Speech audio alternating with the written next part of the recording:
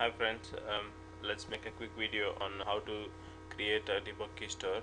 Really, if debug keystore is required when you have problems with signing your application.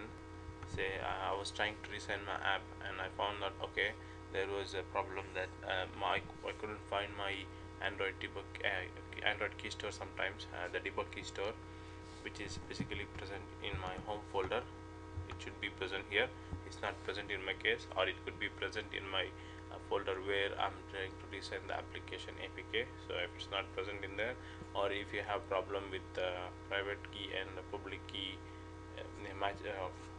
preferences matching problem, so there are two easy solutions to get rid of that.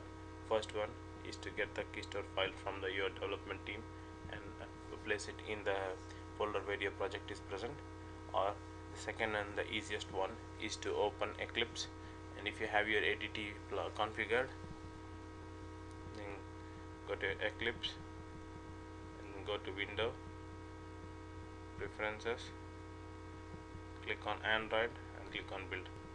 So if the keystore file was not present already, the Eclipse will create one keystore file for you. Okay, so if you had a keystore and was not working properly, just delete it from this folder.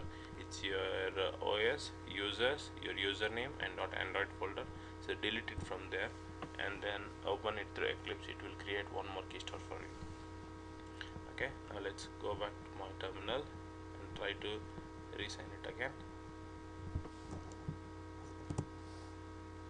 Okay, the resign was successful. I have no more problems in that. So this is the easiest way to get rid of this resigning issues on Android. Thank you. Have a nice day ahead.